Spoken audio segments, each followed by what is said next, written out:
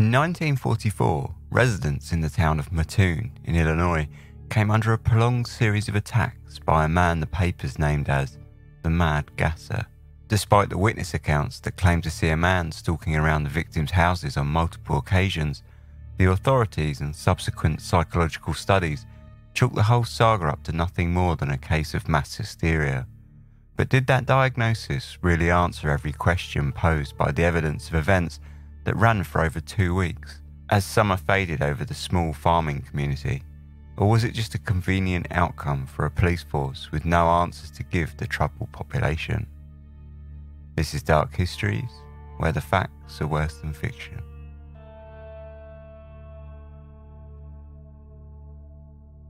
Hello and welcome to Season 4, Episode 3 of Dark Histories. I hope you're all doing really well, as always.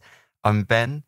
Today we've got kind of a famous episode, I guess. One of the more popular stories, maybe. But I was reading about something completely different, and I just sort of came across this one, and I just thought, you know what? I like this story, and I think there's a bit more to it than kind of on the surface. Like a little bit more sort of, if you dig into it, I think it could go a little bit deeper. So I looked into it more, and it was really nice. So I picked it for this week, and there was definitely research to be done that I certainly didn't read in any of the books that I read. Go say thank you to all the patrons who signed up since last episode. Thank you so much for your support, and all the patrons that have always supported, or if you have supported in the past and you've stopped, thank you very much for your support. This week we got Raina, Luann. Okay, this is going to catch me out. Demi or Demi. I'm never sure which one that is because I'm a moron. Jessica, Matthew, Leslie, James, Brandon, Richard, Truly, Danielle, Gerald, Janet, Janine, Sean, Amy, Terry, Paul and Russell. Thank you very much for your support. It goes a very long way, probably further than most people realise, I think. Or maybe not. Maybe you'll realise, but yeah, it's very, very helpful. So thank you very much for that. There's not a lot else more to say in terms of housekeeping and that, so let's just jump straight into it. This is the Phantom Anesthetist of Mattoon. Situated 100 miles to the southeast of central Illinois, Mattoon was a small rural blue-collar town in 1944.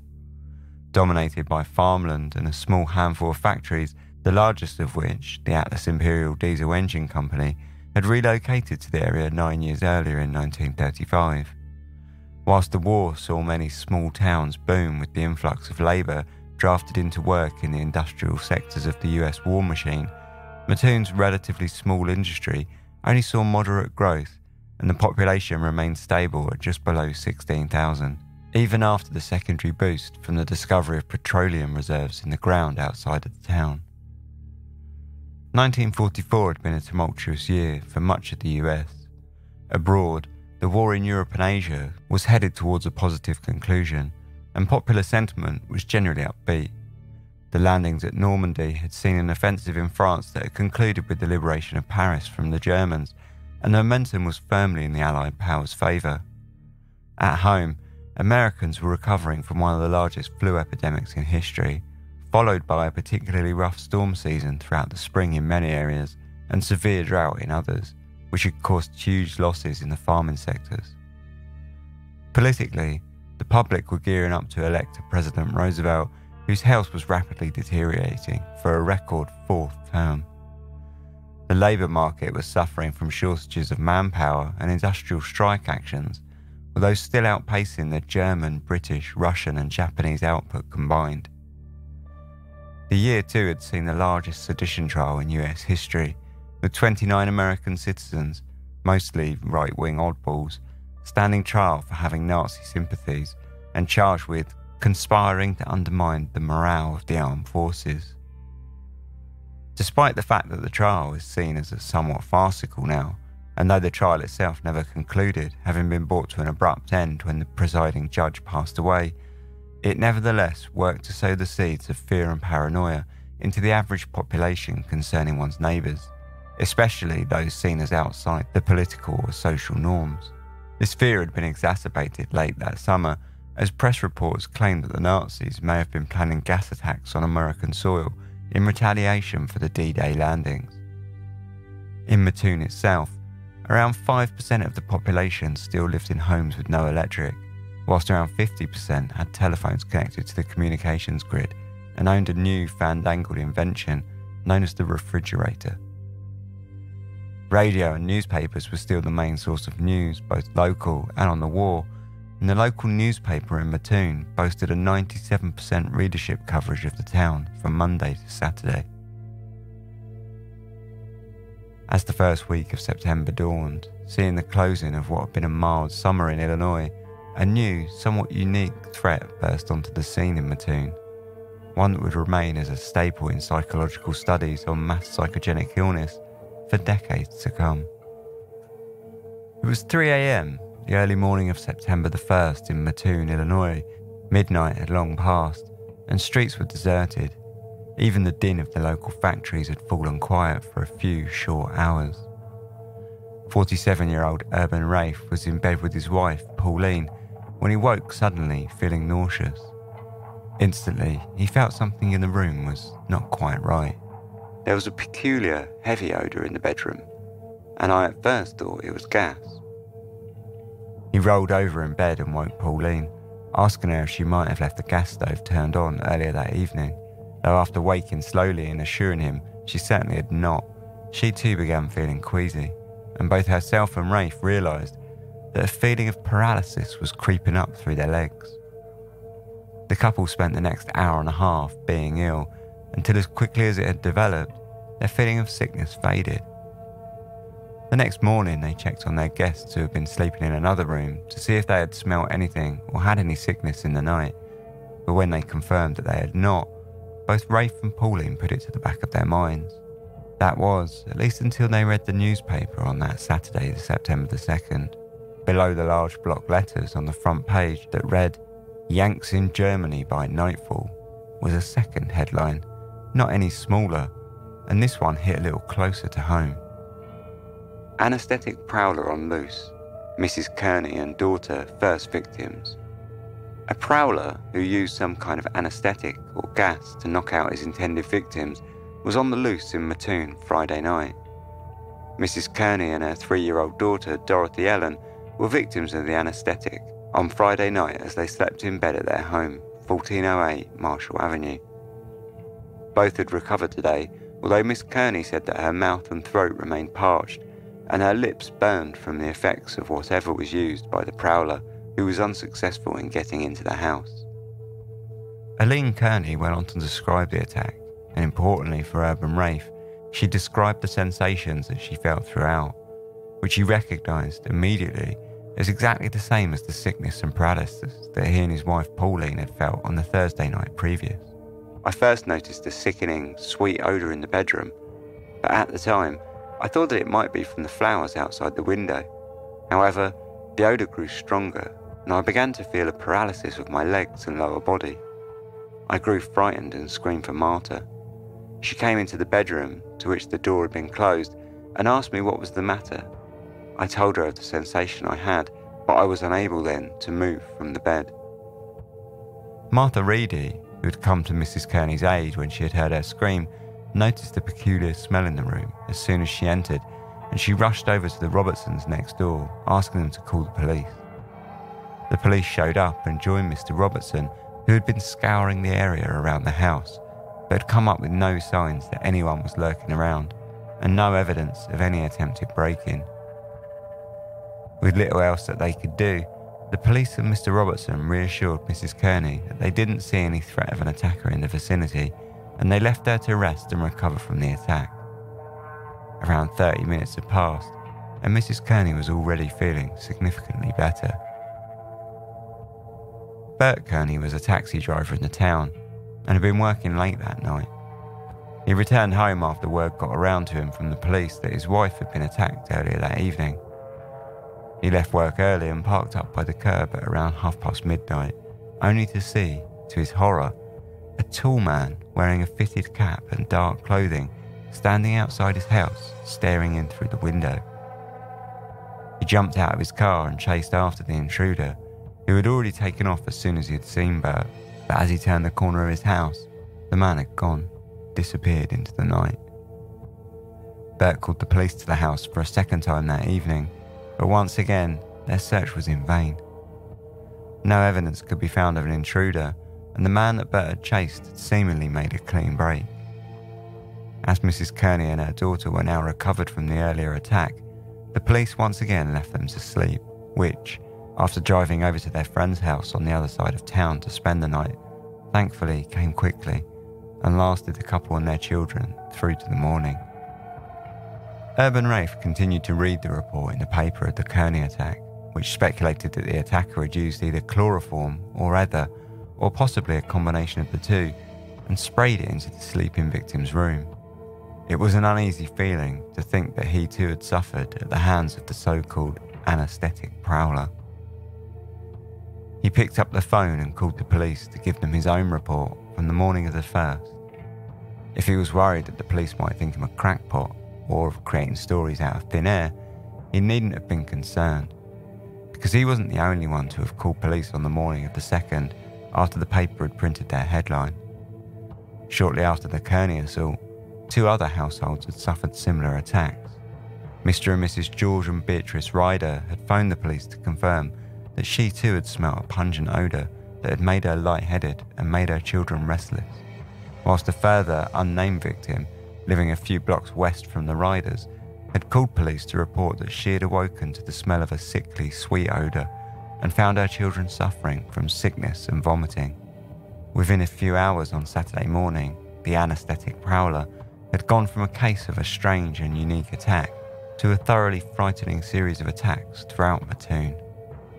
Police, who originally thought the attack on Mrs. Kearney had been a failed burglary when she told them that she'd been counting money in her home that evening, and she believed that it would have been possible to have seen her in the process from the street outside, were left to scrap their earlier theories, where none of the other attacks seemed to fit with the theory at all.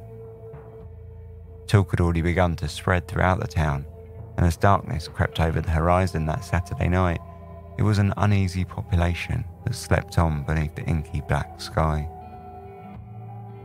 Over the next few days, peace and quiet returned to the town of Mattoon. With Labour Day falling on Monday the 4th, newspapers had an extra day out of print, and as such, news on the anaesthetic prowler had faded away as talk returned to more normal daily affairs. Upon the resumption of circulation on Tuesday, however, the uneasy peace was quickly broken.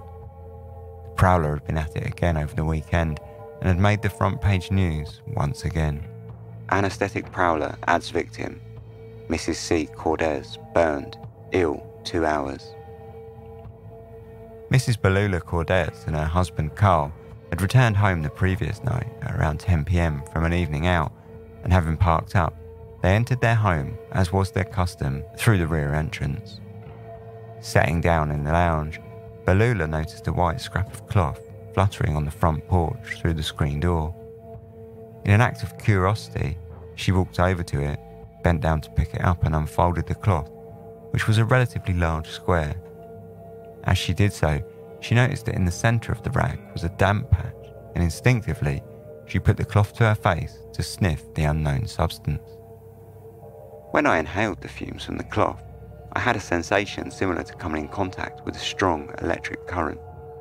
The feeling raced down my body to my feet and then seemed to settle in my knees. It was a feeling of paralysis.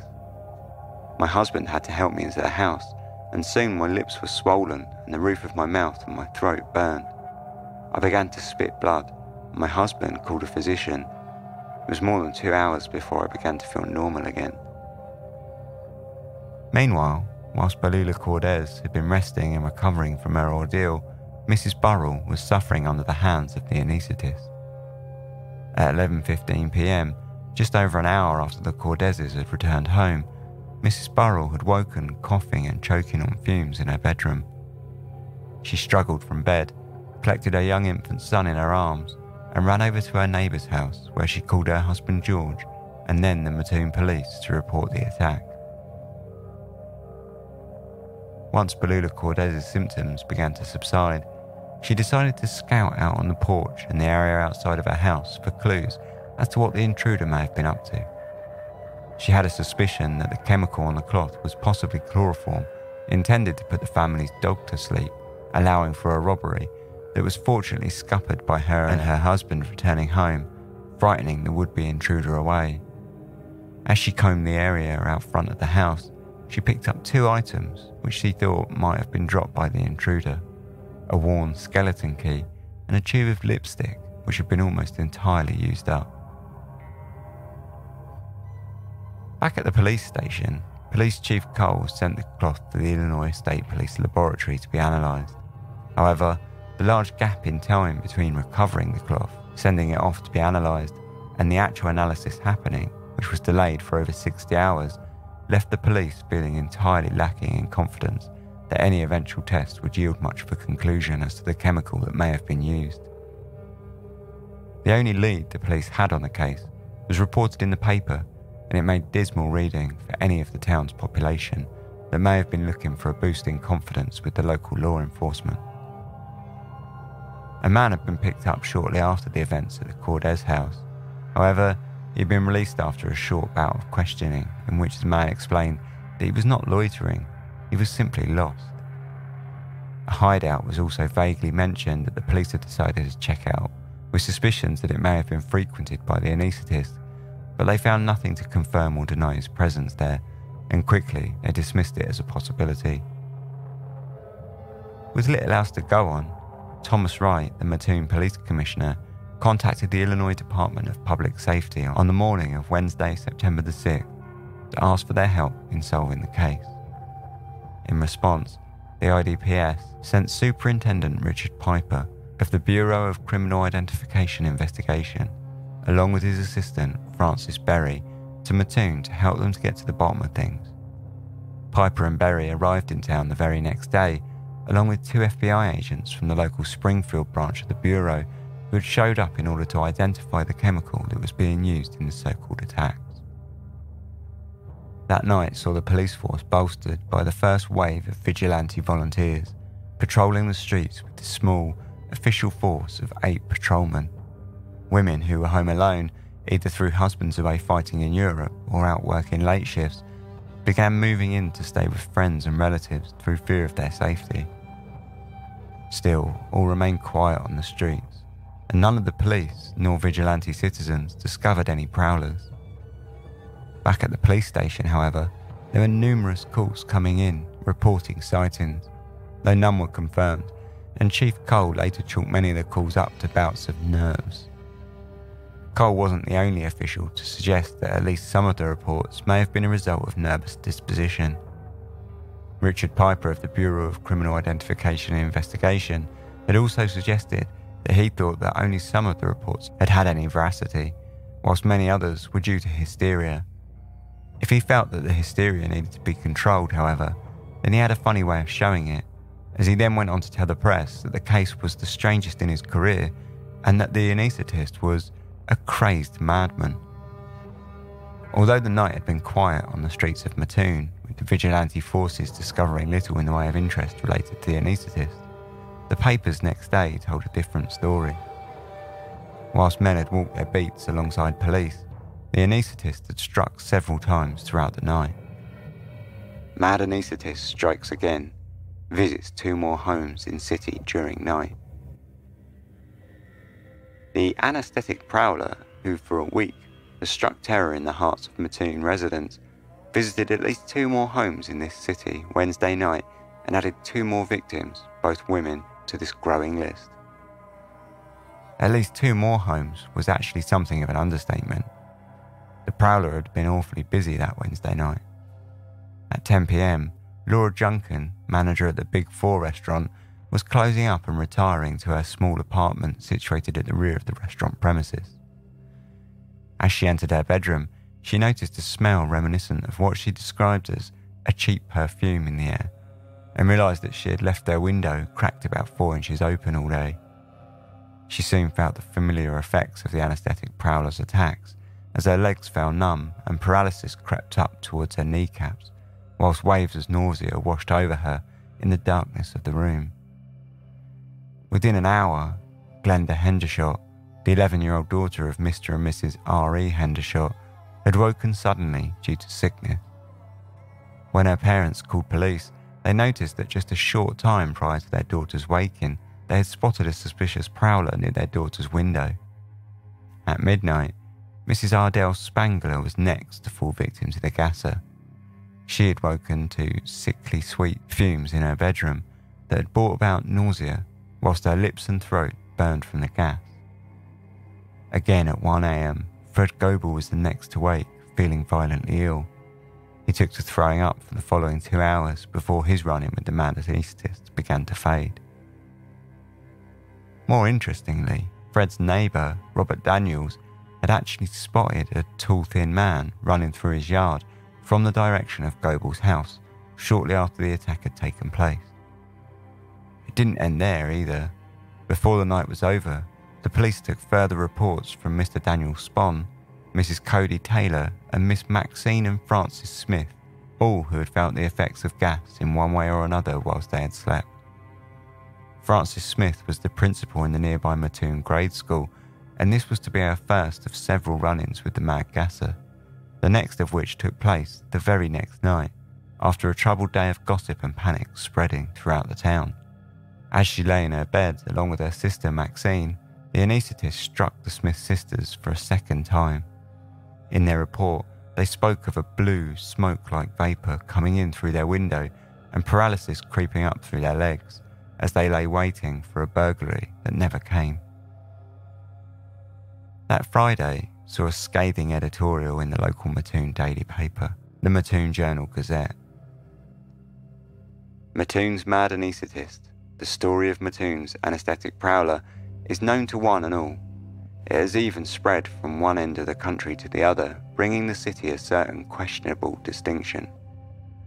Probably the only comfort we can get out of the whole situation is that our police department is now on the alert, apparently doing everything in its powers to solve the case and take into custody the guilty person. All of us join in hoping for an early success. One of the principal difficulties throughout has been that the whole matter was taken too lightly. It was easy to say, oh, it's just imagination, and shrug the whole thing off with a disdainful air, but Mrs. Cordes, who suffered severe burns, couldn't laugh about it. Neither could Mrs. Kearney, who suffered complications which could have cost her very life. For the past few days, most of our officers have had a serious view of the case. They now admit that it presents a real problem and are working hard to find a solution. For their present attitude, most members of the police force deserve commendation. As a matter of fact, their hesitancy in taking a genuine interest in the case at the start should not be considered a new reflection upon them. This is an attitude which has grown in the police department for several months. We suppose it is natural for the pride of policemen to be stung a bit when a crime is committed.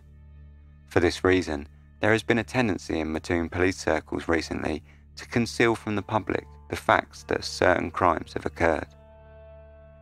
Commissioner Thomas V. Wright, under the law, is supposed to be the top man of the police department, and we doubt if Mattoon ever had a more conscientious servant than he has been in the capacity. He is a square shooter and would like nothing better than to give the city an excellent police force. Yet we strongly suspect that his efforts have been hampered by another city official. The latter should leave the direction of the police department to Commissioner Wright. Policemen who continue to take direction from the other official should be discharged at once, and the entire City Commission should support Commissioner Wright if he ever finds such action necessary. Whilst the paper's editorial weighed in with its own political bent on the affair, they also received letters from readers who summed up the general feeling in the town for ordinary residents. We used to think things only happened to those who were out on the streets or somewhere else outside of their homes. But now there is no safety, even in one's own home, with all the doors locked. There are hundreds of women here that are left at home at night, alone, whilst their husbands are at work and in the service. I know one serviceman's wife who has a lovely home, which she wanted to keep so her husband could come home to it, but since so many terrible things have happened, she is afraid to stay there with her little son. She is fortunate enough to have parents with whom to stay, but those who have nowhere else to go just live in fear each night, waiting for daylight to come. That evening, Richard Piper, the superintendent of the Bureau of Criminal Identification Investigation from the IDPS, told the press in a conference, "The perpetrator of the attacks must be mentally unbalanced, but he is intelligent, possibly brilliant. The man is a nut." After that bombastic speech, he perhaps sought to assuage the fears by reassuring the public that he probably wasn't a peeping Tom. The attacks on Mattoon started early that Friday evening, the first being perhaps the most unusual of all, and for once appeared to lead to no victims suffering any adverse effects. Police were called to a home on DeWitt Avenue, just west from the very centre of town, when Leroy Cook, a taxi cab driver, had reported pulling onto the street only to smell the gas so strongly that he was forced to pull over. The odour appeared to centre around the home of C.W. Driscoll, but when police entered his home, they smelt no gas inside any of the rooms, though witnesses assured police that they could smell it on the street outside the bedroom windows. 2 hours later, on the far reaches of western Mattoon, a small cul-de-sac known as Westwood perched away from the lights of the main town centre. Now swallowed up by the town, in 1944 it stood at the far perimeter boundary and was far out of the way from any usual foot traffic. Genevieve Haskell, her son, Mrs. Russell Bailey, and her sister, Catherine Tuzo, were all staying together in the large house in the out-of-the-way neighbourhood when the gasser struck through their open window. All members of the household woke simultaneously, suffering from violent vomiting, stomach disorders, and a parched mouth and throat. Later that night, the Smith residence was hit for the third time in as many nights. Frances Smith once again gave her report to the press, saying that just prior to smelling the flour-like gas, she heard a strange buzzing noise outside her window, which she attributed to the madman's gassing apparatus. Things in Mattoon were nearing a frenzy level of panic when the next day, newspaper headlines went all in, calling the attacker the Mad Gasser for the first time. Police were still none the wiser as to what was going on, and they appeared to have no suspects. Whilst in a further blow to the ongoing investigations, results of the cloth analysis found by Beulah Cordes on her porch were returned from the laboratory with negative results, as evaporation of the chemical had caused nothing but an inert, reddish-coloured stain to remain by the time that the tests were carried out. That Saturday and Sunday saw a flurry of attacks, despite once again the police patrols being bolstered by a host of local farmers armed with shotguns. First came a statement from Louis Hardin, who called the police to report an attack on his sister-in-law while she babysat for his son. The gas had come through an open window and led to the familiar nausea and burned throats. The second attack of the night was the furthest the gasser had travelled from the centre of Mattoon by some distance, when County Sheriff Leroy Boggs was called out to a rural farmhouse 4 miles south of Mattoon, owned by Stuart Scott. Scott had called the sheriff after escaping the gas with his family and house guests to his nearby neighbours half a mile away. When police checked the house out, they found a window screen slashed open and left in tatters. Mary and Kenneth Fitzpatrick were next. The gasser had apparently returned to central Mattoon and attacked the couple whilst they played cards into the late evening in their northwest Mattoon home.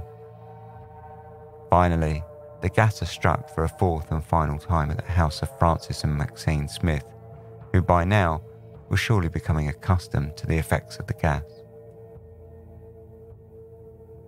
By this point, there was a constant group of upwards of 100 people hanging around outside the City Hall building, demanding answers from authorities, and at times, chasing police cars as they left the building in order to find out what was going on for themselves.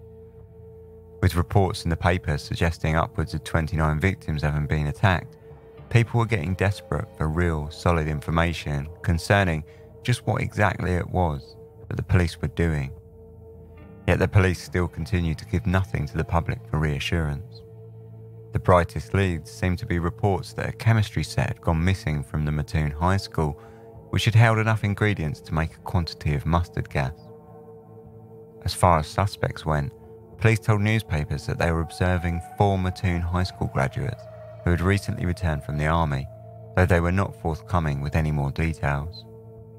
In order to quell fears and stop matters getting out of hand, a force of 5 radio-fitted squad cars, each with 2 officers, were called in from Illinois State Police to swell the Mattoon police ranks and patrol the downtown area of Mattoon, freeing up the home officers to patrol the residential areas of the city. The newspapers on Monday morning, however, took a rather sharp turnabout face when the Mattoon Journal-Gazette printed the headline, "Many Prowler Reports, Few Real." 2 women, one residing in the 2300 block of Champaign Avenue, the other in the 800 block of Moultrie Avenue, were taken to Memorial Hospital for treatment and examination after they told police that they had been attacked by the gas. The former woman claimed the attack had occurred at her home. The other said she smelled the gas as she sat in a theatre. A physician who examined both women said that he could find no evidence of a poison gas or other chemical, and that in his opinion both suffered from extreme nervous tension.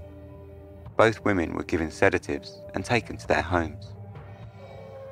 This report prompted Police Commissioner Thomas Wright to make an unprecedented move. He ordered in a public statement that from Monday onwards, anyone calling the police concerning a gas attack must submit themselves to the scrutiny of a doctor's examination immediately following any official report. Furthermore, the chasers who were milling around the City Hall building were told that if they did not desist in their following of police squad cars, they would find themselves promptly arrested. Unsurprisingly, the headline the next day in the Journal-Gazette was, depending on how it was viewed, somewhat more positive. Mad Gasser case limited to 4 suspects. No more genuine attacks of anaesthetist reported. Was it the case that no more attacks had taken place, or were the victims held back from making official reports by the stigma of having to surrender to a physical examination, with the very real possibility of being outed as a fraud or a hysterical fool with a nervous disposition by the following day's paper? The report in the papers followed instead the 4 suspects that police had under observation. The police had begrudgingly furnished the public with a single further detail due to a leak that had been published in a Chicago-based newspaper the day before. Keeping things as tight-lipped as they could, the public statement mentioned only that 2 of the 4 suspects were amateur chemists, a hobby that was remarkably popular in the 1940s. The only attack that had happened on Monday night was apparently on a woman who had been taken to the doctor's office after her report had been given and diagnosed with extreme mental anguish. The following day, Tuesday the 12th of September, the papers carried a story in which the Chief of Police, Cole, called the entire Mattoon gas attack case a mistake from beginning to end. Local police, in cooperation with state officers, have checked and rechecked all reported cases, said Chief Cole, and we find absolutely no evidence to support the stories that have been told. Hysteria must be blamed for such seemingly accurate statements of supposed victims. However, we have found that large quantities of carbon tetrachloride are used in the war work down at the Atlas Imperial Diesel Company plant, and that it has an odour which could be carried in all parts of the city as the wind shifts. It also leaves stains on cloth, such as those found on a rag at the Cordes home. In contradicting statements, Chief of Police Cole seemed to be publicly stating that the entire affair was a nonsense, but even so, that the gas did exist.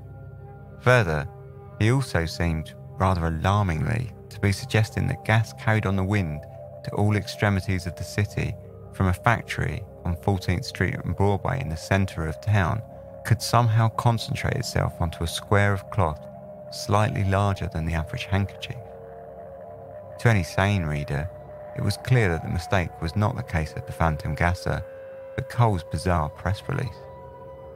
Unamused by the insinuation that his factory was to blame for the Mad Gasser of Mattoon attacks, Mr. Webster, the manager of Atlas Imperial Diesel Company factory, struck back at Cole, assuring him that the very idea was a complete fabrication and utterly ridiculous. He then drafted in a State Department of Health official to file a report saying conclusively that the plant was in no way related to the gas attacks. The only place that carbon tetrachloride was used at all in the factory was, in fact, securely contained inside fire extinguishers. In a statement taken over the telephone from the State Department's Dr. Cronenberg, Cole's theory was shot down with little fuss. There was no possibility of trichlorothiazide vapours getting into the outside atmosphere in any amount or concentration that would even closely approximate a toxic condition. In what was quickly falling into a farce, the front page of the Wednesday Journal Gazette carried a photograph of a gang of farmers carrying shotguns through the night streets of Mattoon with the caption, "Mattoon Will-o'-the-Wisp." The farmers were stated to be on the trail of the Phantom Anesthetist who sprayed his victims with gardenia gas. The headline stated police got 2 false alarms during the night, attempted break-in. The break-in, it transpired, as the paper's story unfolded, was actually a case of a local doctor who had forgotten his door keys and had been caught breaking into his own home. Backtracking once again, Cole stated that the fumes may not have originated at the Atlas factory, and now stated that it could have come from any one of the local factories. Still, if Cole's intent had been to make a mockery of the entire affair and divert attention away from the case, or shame those who did believe in the presence of an attacker into submission, he was having results. By midweek, the crowd surrounding City Hall had evaporated away, and all the stories in the papers were suggesting the whole thing as an elaborate fraud or hoax. The Chicago Daily Chronicle spoke of normalcy returning to the city as the local police sought to bury the Phantom Gasser in a mythical cemetery. As the week rolled on towards its conclusion, so too did the Mad Anesthetist case reach its end. The squad cars drafted in to patrol downtown Mattoon were sent back, one by one, and extra patrolmen too were stood down. Eventually, the case, at least in the public eye, fell to silence and the case quietly closed, with little to no resolution. So just what did happen in Mattoon over the 2 weeks in early September? Was there a gasser, or was it all just hysteria? Despite being called one of the most bizarre cases the authorities could recall, they in fact would not have had to go too far back to have discovered the cases of Mad Gassers were not quite as uncommon as one might have imagined. Given the fairly extreme words of the authorities during the height of the Mad Gasser affair in Mattoon, one would be forgiven for thinking that the phantom gas attacks were a rarity. In truth, you only need to look back a matter of months before you find another case with certain similarities. In February of 1944, the small town of Coatesville, Pennsylvania, not dissimilar in size and social makeup to Mattoon, saw a case whereby a family escaped their house in the middle of the night after waking and smelling a sweet-smelling gas. Their neighbours were not so fortunate, however, and the mystery gas led to John and Myrtle Refford, along with their brother Charles, being found dead from asphyxiation by police later that evening. Neighbours on either side of the Refford home escaped without injury, and whilst there were no more attacks, the presence of sweet-smelling mystery gas pricks ears after hearing of the Mattoon affair. If we were to go back a further 10 years to the end of 1933, a second case is discovered to have taken part in Botetourt County, Virginia.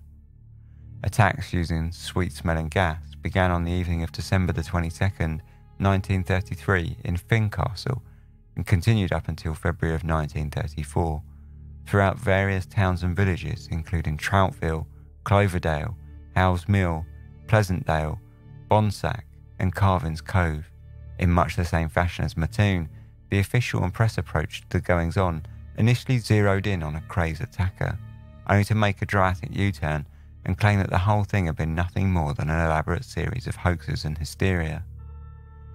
In an almost direct prelude to Mattoon, headlines read from the familiar, mysterious gas attacks and even included a sceptical police force who doubts the genuineness of many cases and ascribes them to hysteria. So were these cases all just figments of the imagination? Clearly real damage and harm was being done, but was it all simply the power of the mind and the overwhelming ability of fear and anxiety to cause physical effects on the body? Just months after the Mattoon attacks ended, Dr. Donald Johnson, at the time a student at the University of Illinois, showed up in Mattoon with an eye to carry out a study on the attacks, the results of which were published in a paper titled The Phantom Anesthetist of Mattoon, a field study of mass hysteria. This was included within the Journal of Abnormal and Social Psychology in January of 1945. In short, the paper suggested that the blanket coverage of local newspapers within Mattoon went some way into stirring up a level of anxiety and fear that led to the population of Mattoon to suffer from a mental epidemic. Johnson argued that there was never any gas from the start and that its existence in any capacity was highly improbable.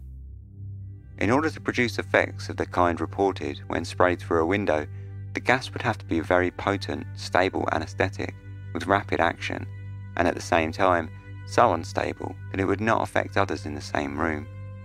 It would have to be strong enough to produce vomiting and paralysis, and yet leave no observable after effects.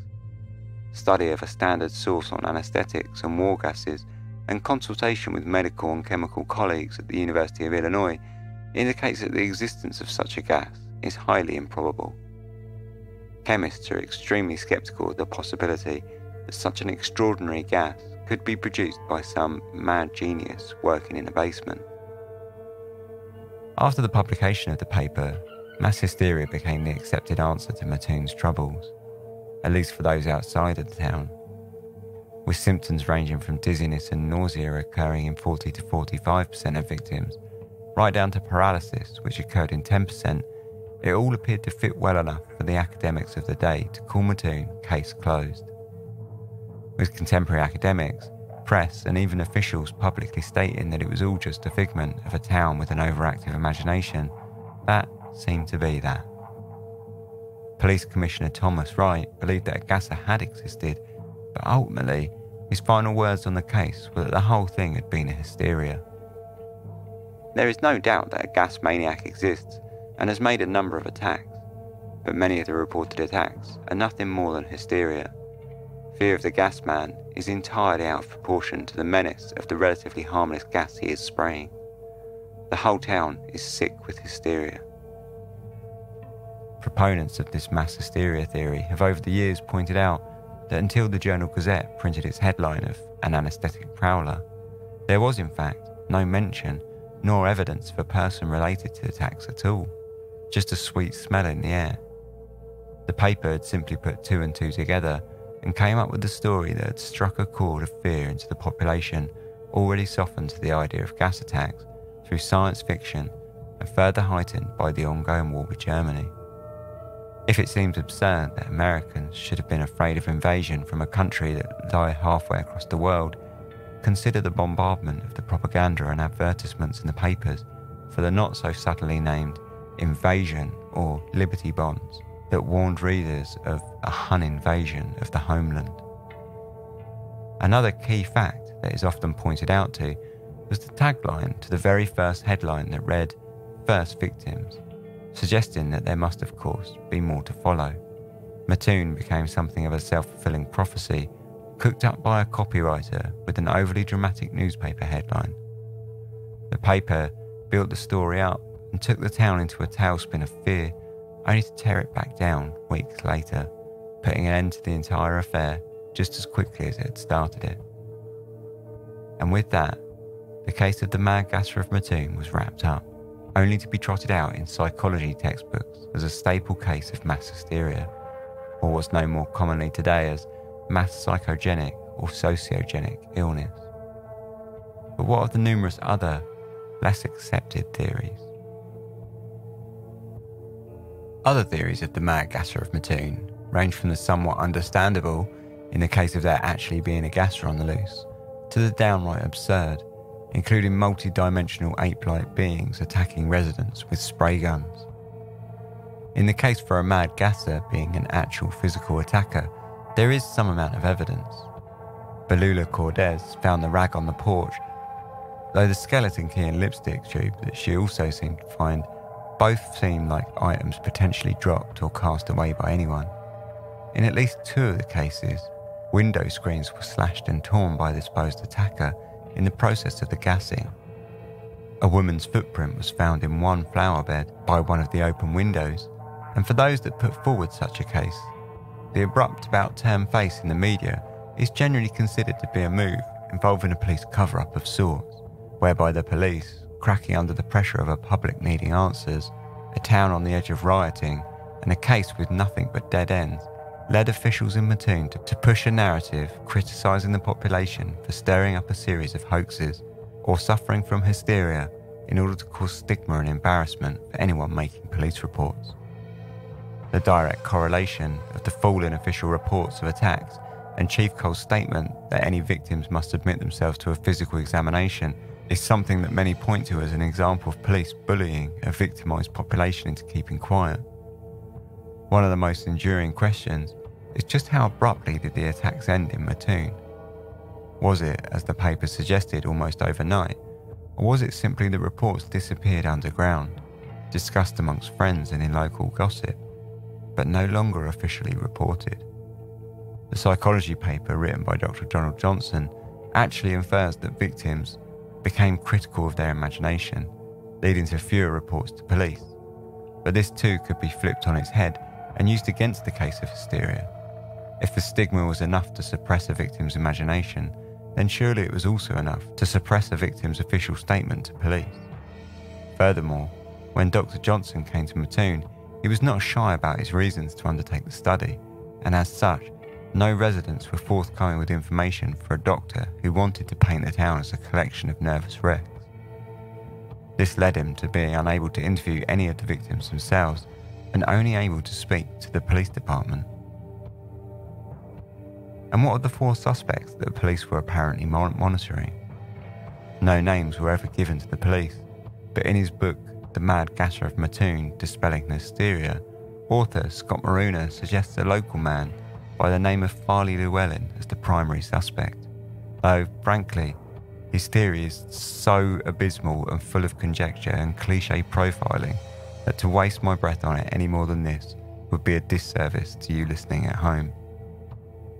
One of the most questionable theories suggests that Mattoon was part of a wider conspiracy involving the Coatesville attacks from earlier in the year, orbiting around the central idea of a government attempting to test chemical weapons on its own population, though naturally, evidence for this is non-existent.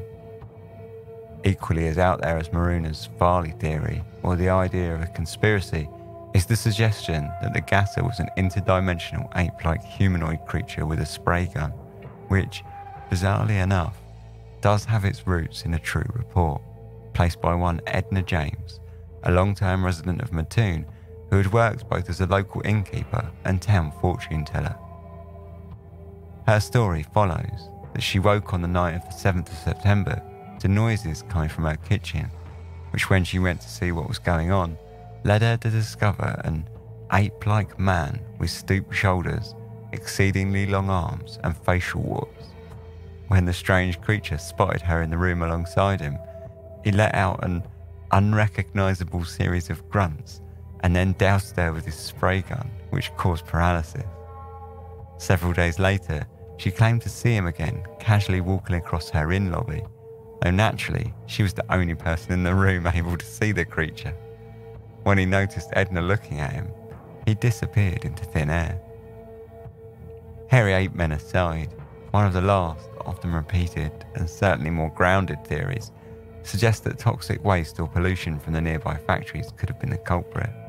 Though it's fairly well documented that at least the Atlas Diesel Engine Company plant could be safely ruled out of that one, and this theory doesn't explain any of the witness accounts of intruders, condensed plumes of gas, nor torn window screens. In the end, the Mad Gasser of Mattoon likely falls to just 2 theories. There either was an attacker patrolling the town, gassing victims with a somewhat harmless gas for no apparent motive other than to strike fear into the population, or there was not, and the entire event was cooked up by the press and ran thoroughly out of hand. The answer could also, of course, lay somewhere in the grey area between the two. Now simply a legend, the answers are frustratingly buried alongside any living memories of these attacks of Mattoon in September of 1944. So that's the full story of the Mad Gasser of Mattoon. It's a really interesting story, and it's one of those stories that I'd heard of the title. And, I'd heard of the Mad Gasser of Mattoon, but I just never really looked into the details of it.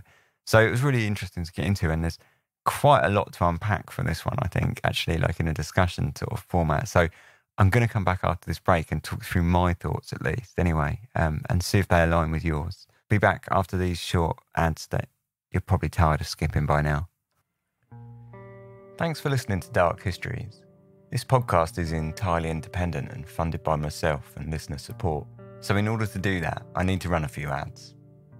Our long-time advertising partner is Audible, and the reason I've stuck with them for so long is that they offer a service that I actually use and enjoy myself. And I do think it actually offers value to people like myself who enjoy podcasts. If you're unaware of what Audible is, it's an audiobook subscription service which charges a monthly fee in return for 1 credit, which you're free to spend on any audiobook you like. The catalogue is huge, multilingual, and covers everything from fiction to a series of lectures. They have an iOS, Android, and web app, and if you use more than one, they all sync up together so that you can listen on any of your devices without having to skip about. If you ever feel like you want to take a break from the subscription, you can do so, and you get to keep all your previously bought books. And when you get into a drought, you can just fire it up again and start gaining credits seamlessly. Some of my favourite books on there to date are The Complete Sherlock Holmes, which is read by Stephen Fry. And they've also got the original Exorcist book and just a huge history back catalogue. And I've really enjoyed all of those, basically. So if this sounds like something you might be interested in, head over to audible.com/dark histories. And that's dark histories, all one word. And you can start a free trial that offers a monthly subscription with 1 free credit so that you can instantly pick an audiobook of your choice. If at the end of the trial you feel like it's not really for you, you can just cancel it and it's cost you nothing and you get to keep your free book. So once again, that's audible.com/dark histories, or you can find the link in the show notes. So earlier I mentioned listener support, and there are a ton of ways that you can get involved and support Dark Histories. The main way is to become a Patreon patron. If you listen to a lot of podcasts, I'm sure you're familiar by now, but for those not so much, Patreon is a way to make a monthly pledge in return for some small perks. On the Dark Histories Patreon, I set my pledges as low as I can, really, with options for $1, $3, and $5 per month. And for that, you gain things like early access episodes without these horrible ads, PDF notes, and resources that I make and find during my research for each episode. There's also access to the live stream archives and more. So if you enjoy the show and you think it's worth it to you, hop over to darkhistories.com and you can find all the ways that you can support, including our Patreon, or just check out the links in the show notes. If none of that appeals, then sharing it around with all your friends and family is equally as helpful and just as much appreciated. So if you're here, then thanks so much for not skipping the ads with that 30-second skip button and giving my hard sell a listen. I'll let you get back to the episode. Cheers.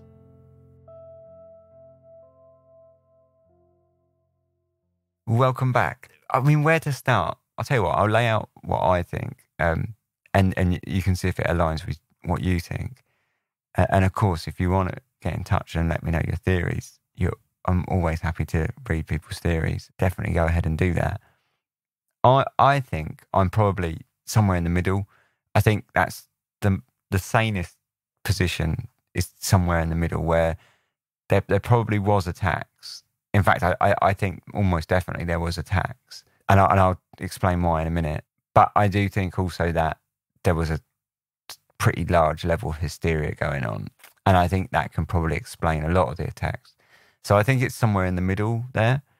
The reason I think there definitely was attacks was there were some physical injuries, and I don't think you could get those from hysteria. Like all the rest of it, the lightheadedness, paralysis, vomiting, nausea, I think that could all have been attributed to extreme anxiety. I mean, anyone who suffered panic attacks or whatever would tell you that they felt all of those things. So, I definitely think that it could have been, that could be hysteria, but there were a few other symptoms that just don't really fit with that. Like that woman, Belula Cordes, had bleeding lips and swollen. They were all swollen and red and that. And the newspaper actually said that the reporter had witnessed, like, you know, her lips were battered the next day.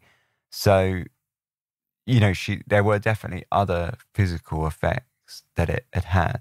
So I think that's pretty strong evidence that something was going on. And I also think that there were times when two people were spotted, although they could have been attempting robberies and things like that. But there was definitely somebody stalking around. One of the slightly more frustrating things is the fact that the police had caught that guy shortly after the first attack, like one of the very first attacks, and he said that he was lost. Now, I seen a map of Mattoon. I mean, I spent the last week with a map of Mattoon and putting pins in it for all the attacks, which again I'll come to in a minute. But it's not a big town. It's really not, and I can't see how you would get lost there if you were a resident. I suppose it doesn't say if he was like an outsider, and if you're an outsider, I guess you could get lost. But if you're an outsider, what are you doing walking around a residential suburb? More than likely you would be, or there's a high probability that you would probably be in the centre of town, right? There's less of a possibility that you would be in the suburb, unless I suppose you were visiting people. But annoyingly, the police report and the newspaper doesn't go into detail that heavily. They just said that he said that he was lost and they let him go. I suppose he was, or, you know, came across genuine enough. But I think I still think that's quite suspicious, because it was, say, a small town. And to talk about that, so there were a lot of attacks and they were all over the place. And when I was reading it, I was reading the newspapers and really great. Probably you can get away with doing this these days, you know, like privacy laws and stuff. They give you the name and address of like every single person they're talking about. So I plotted on the map all of the attacks, because I thought, basically, I was checking the map after when I would read them. And I thought, this seems to me like they're all over the place. And it seems like a long way to be traveling. So that's why I looked up, you know, how big Mattoon was and got a map with a scale on it so I could check. And I started pinning all the attacks, and I pinned them all out. And they're not, there's no logic. I was a bit annoyed because at first I was pinning them out and I was like, oh, hang on, you know, this is starting to create a kind of cluster.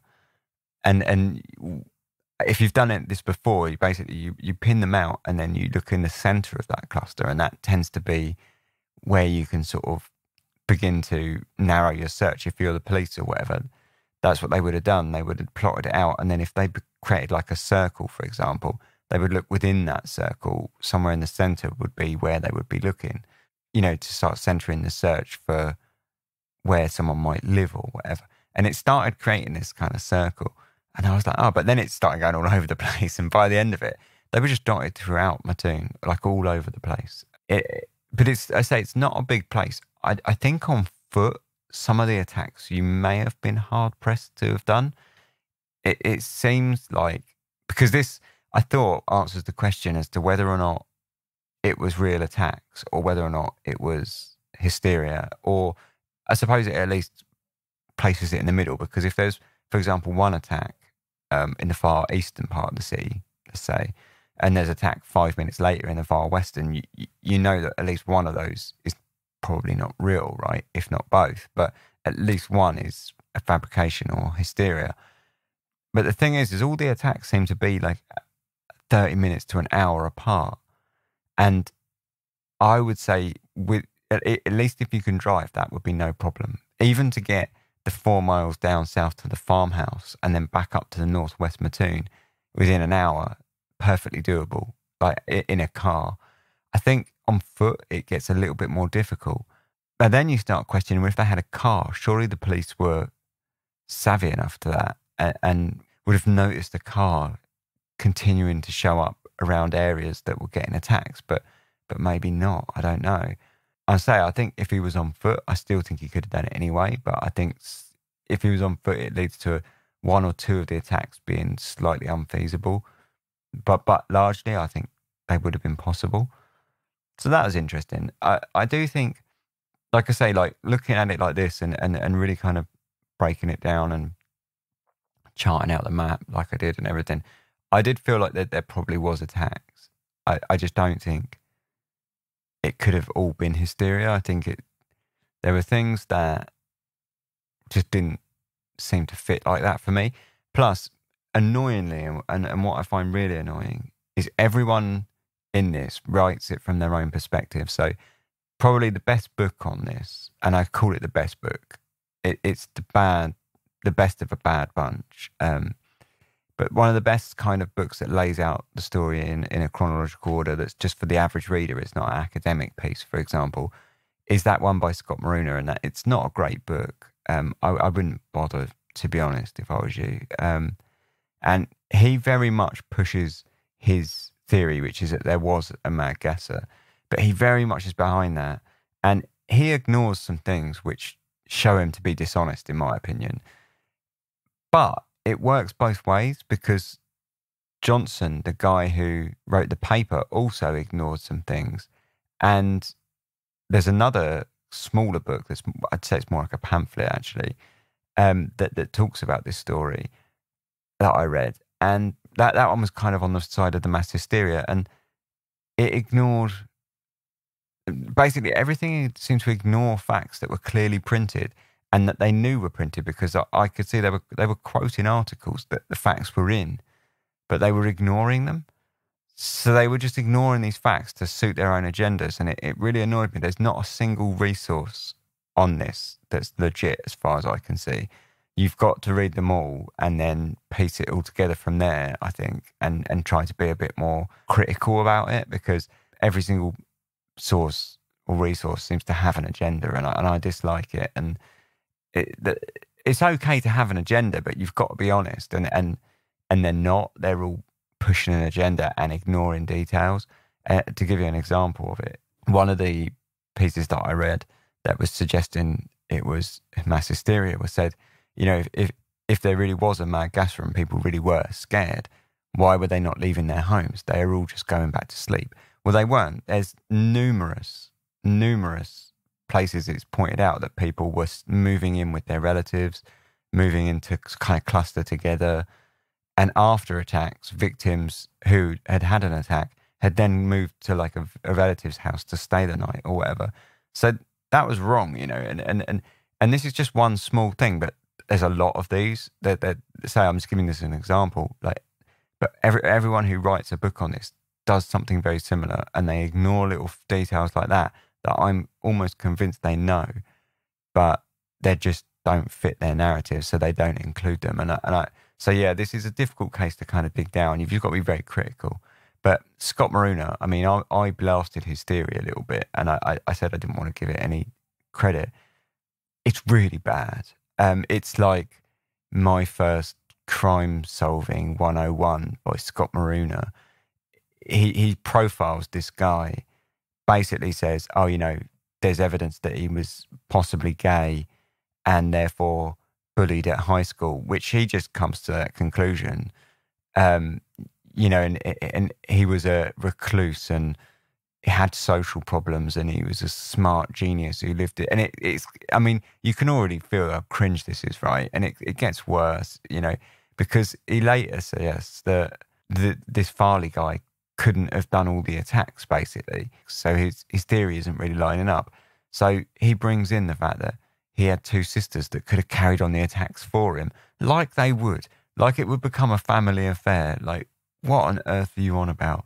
It's really a theory that I read, and it was insulting to my intelligence. It was really bad. I say I found it disgraceful, and I'll leave it there. It was really sort of basic, pick on the guy who may be socially not quite normal and, you know, may have mental health issues, and let's like basically use that as an excuse to claim him as our, like that's all he had basically, and it's really bad.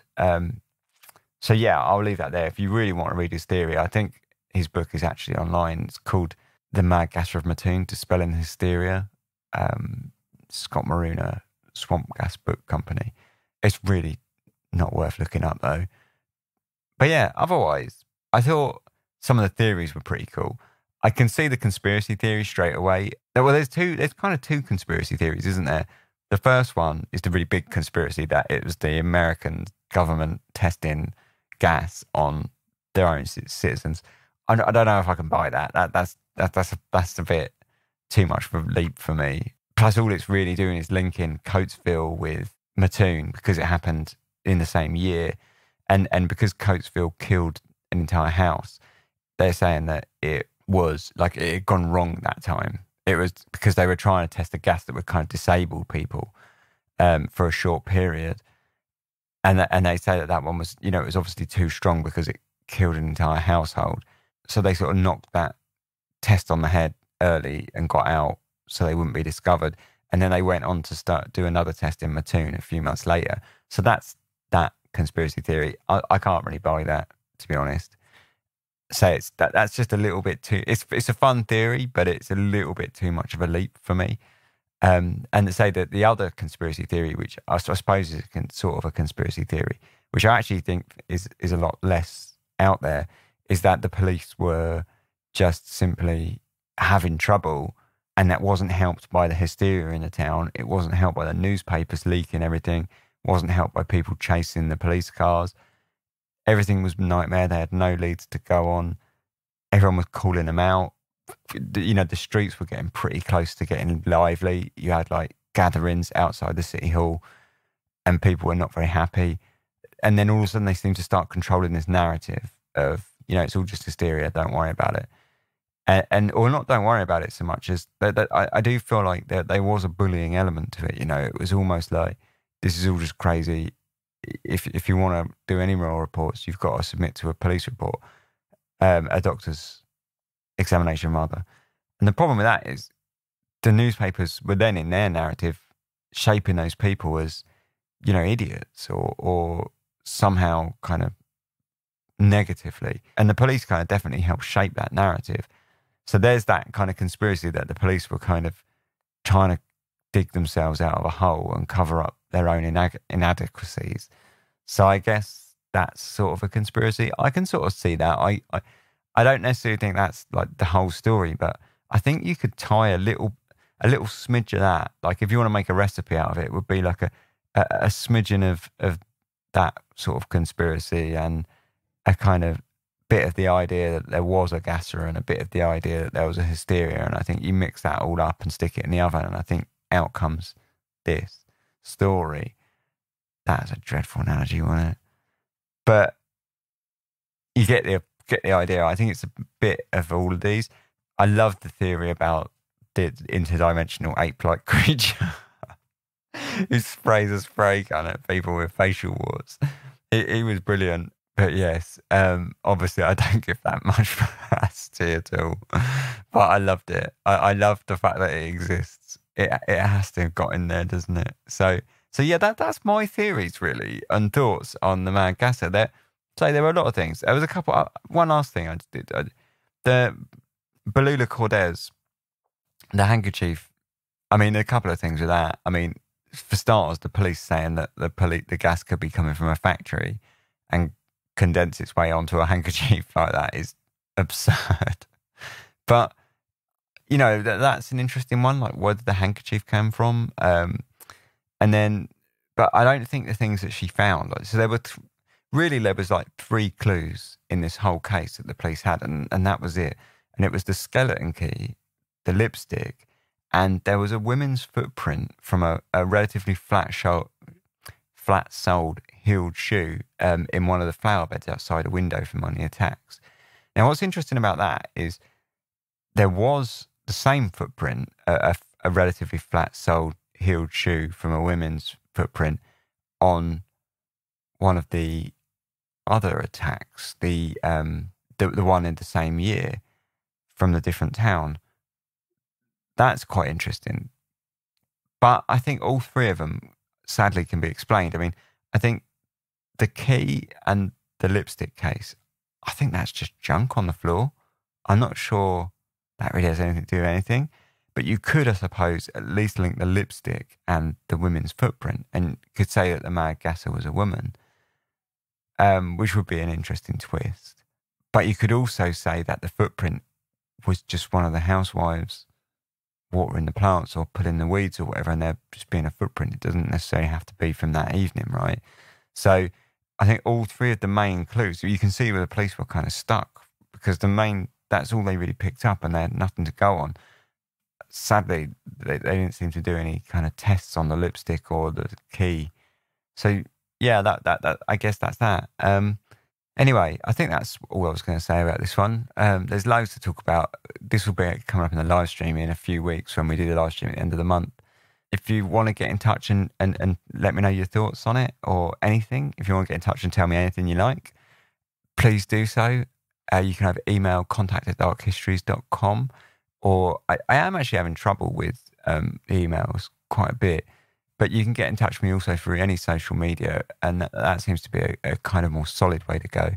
That's Facebook, Instagram, Twitter, more or less Dark Histories on all those. Some it's sort of dark_histories. Basically, the one with the butterfly.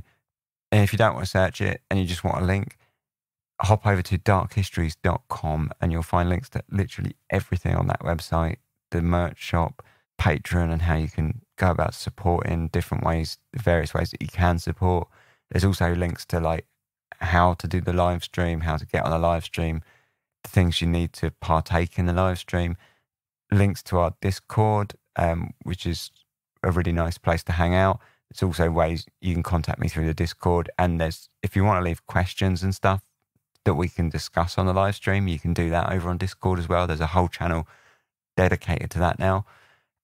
So basically, if you want to get in touch any way, shape or form, support any way, shape or form, your best bet, darkhistories.com. You'll find everything there. It's like a portal to everything. Of course, there's also show notes, and I'm kind of waffling now. So thank you very much for listening. I will see you in a couple of weeks. Take care. Have a great couple of weeks. I'll see you, say, in a couple of weeks. Thanks very much. Sleep tight.